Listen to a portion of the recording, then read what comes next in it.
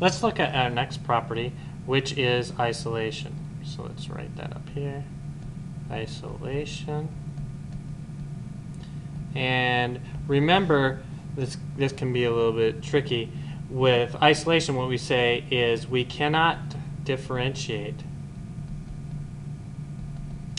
the outcomes, differentiate outcomes between if we run our transactions in one of two ways. So either we run our transactions this way or we run it this way. And the first way is interleaved or concurrent. We can't differentiate that from serial or back-to-back, you might want to say. So if we have multiple transactions that are running, we can run them interleaved or concurrently, or we can run them serially, back-to-back. And if our isolation property holds, then we can't distinguish the outcomes between those two. And if we can, then the transactions are said not to hold this property of isolation. So let's go back to a money example here. Let's do an ATM withdrawal. And what we're going to do is we're going to assume maliciousness here. And we're going to have joint account. So what we're going to do is at ATM number 1, we're going to have one account holder operate. And at ATM number 2, we're going to have a second account member operate. And what we want them both to do is withdraw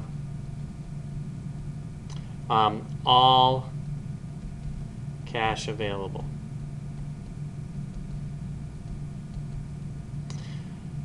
So if we do this serially, it's quite easy to see that the result should be all money withdrawn. You should have a balance of $0 and one request failure, whichever one happened second, right? Because, or you could also see that as being a $0 request, and that succeeds. So that's what we want the result to be. Now, if we do not have isolation and they are running concurrently, we could get this kind of situation. At ATM number 1, we say get balance. And let's say it takes a while to send that request between the ATM and the bank. And so it takes a while. And so while that is going on, we get a balance at machine number 2. And in case it isn't clear, time is going down in this example.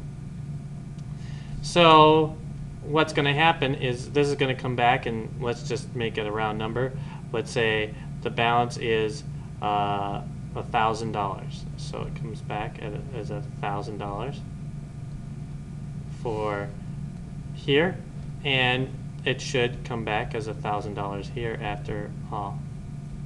And what we want to have happen now is before we've done the withdrawal, we say get $1,000 or distribute. Let's distribute $1,000. And the other ATM is going to do the same thing. Let's distribute $1,000. And so the ATM is going to do its job. It's going to distribute $1,000, and it also should subtract $1,000 from the account balance and so forth. But our ATM did this get balance earlier before we subtracted $1,000, and so both ATMs are going to succeed. And so here we do success, and here we do success. This is bad news. And we probably don't have a completely incompetent bank here. So what do we have here at the bottom? We have a balance of, let's put this, negative $1,000. Okay, so this is the concurrent transaction. This is the serial transaction that we desire from the bank's perspective. And so these transactions do not have isolation from each other. And there are all kinds of transactions where these could take place. Think of ordering books from Amazon. If I want to see how many books are left and I get the last book, I don't want someone else to order that same last book and get it before me. And so there are many types of examples where this isolation is important in a web context. So this is broken.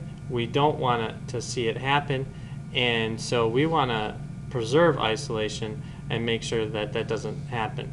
And so we want a database that allows us to prevent this from happening. And this is something that we're going to explicitly explore how to get that to happen inside the Rails environment later. But right now we're just seeing that we don't want this. This is a really bad thing if this property gets violated.